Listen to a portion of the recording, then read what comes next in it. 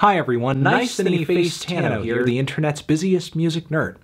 And I hope you're doing well. It's time for a review of the new EarthGang album, Mirrorland. Buzzing Atlanta hip-hop duo EarthGang, they are here with a new record for J. Cole's DREAMVILLE Records, featuring Dr. Dot and Johnny Venus. I first heard of these guys when they were coming out with a run of EPs in 2017 and 2018, Rags, Robots, and Royalty. And while there were some eccentric vibes on these records, there was nothing on them going quite far enough, in my view, to leave a great impression on me. Early on, EarthGang weren't really living up to the weirdo reputation that they seem to gain so easily. I mean, don't get me wrong, Dot and Venus definitely stand out in the current rap landscape with their consistently nasal, animated, and expressive deliveries and rap flows. They're also not shy about breaking into, with no warning whatsoever, these kind of cartoony and somewhat zany vocal passages too. So I get that these guys are respectively versatile, but still, looking at previous tracks like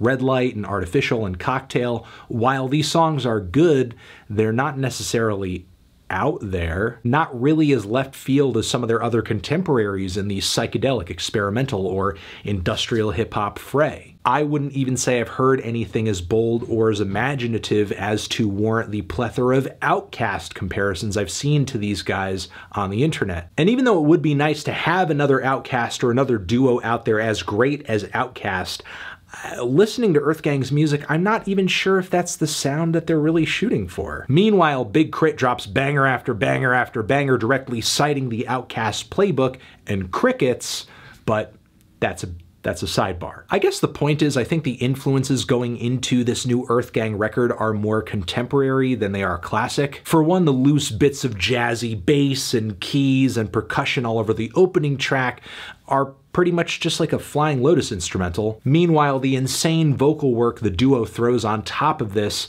is, I guess, a little reminiscent of some of the cartoonish stuff CeeLo used to do on his solo work back in the day. I guess there's a classic Atlanta music heavyweight comparison for you. But honestly, I don't think EarthGang are doing anything outside of the creative scope of an Underachievers, or a Flatbush Zombies, or a Kendrick Lamar, or a Danny Brown, or a Jid, or even a Chance the Rapper. Hell, Young Thug fits really snugly into the duo's already established style on the track Proud of You. I would say it's actually a pretty incredible team-up. Even the track Bank is a pretty standard low-key trap banger by contemporary standards.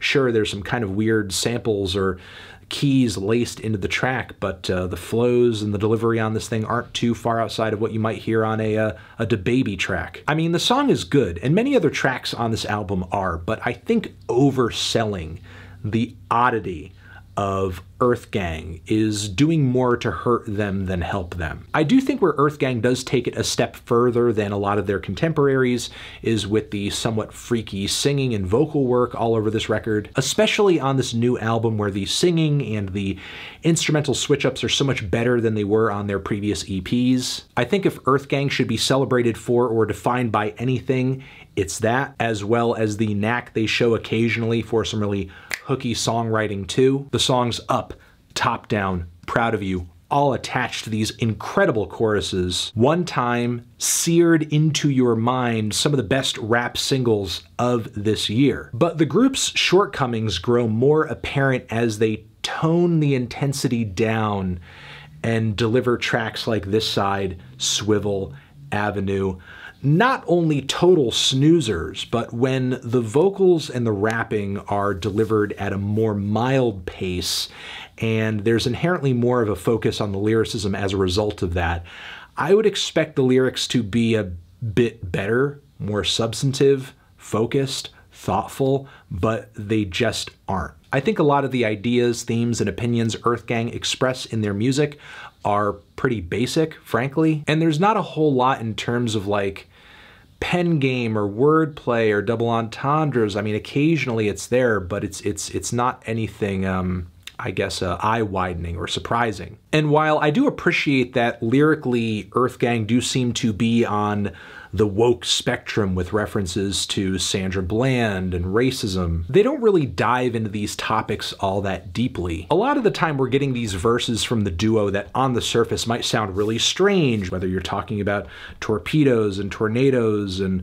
placebos and blah, blah, blah. I mean, it's all cool. It's a little bit like left field hip hop ear candy, but I wish it was just more than that. I think the track Tequila is yet another song on the back end of this record that is pretty decent. I think the sexy horn samples on this track are great. Tunefully, it's one of the better tracks here, but after this there are more underwhelming songs to come. The track Trippin' featuring Kalani, her verse leaves a lot to be desired, even with the beat switch up that occurs just before it. And even if she did pop onto the song and killed it, it still wouldn't make up for the very boring, somewhat flirty verses that come before it. Meanwhile, the song Stuck is the least likable track on the entire record, with its incredibly messy singing that seems way more interested in sounding weird than sounding on pitch. Fields, it's one of the most underwhelming cuts on the entire record.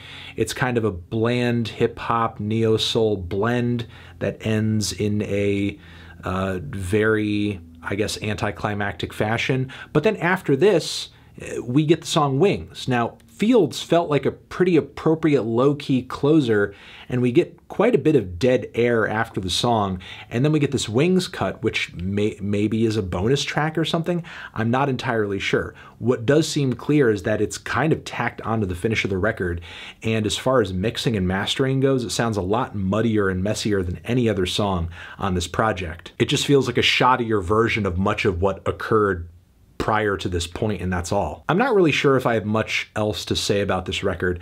I think there are some really great tracks on here, yes, and I think that EarthGang are close to honing in on a very unique, soulful, very oddball rap style. But I wish the lyricism was better. I wish the distinctions stylistically between Venus and Dot were greater. I wish the songwriting were more memorable across the entire record. And look, and that's not to say the vast majority of tracks on this album are trash or garbage or anything like that. Not the case. There was really only one song I truly disliked. Meanwhile, the rest of them I thought were either great or just kind of tolerable or pleasant or decent, but still wanting a bit more out of them. Mostly in terms of concept or lyrical depth, because that's the thing.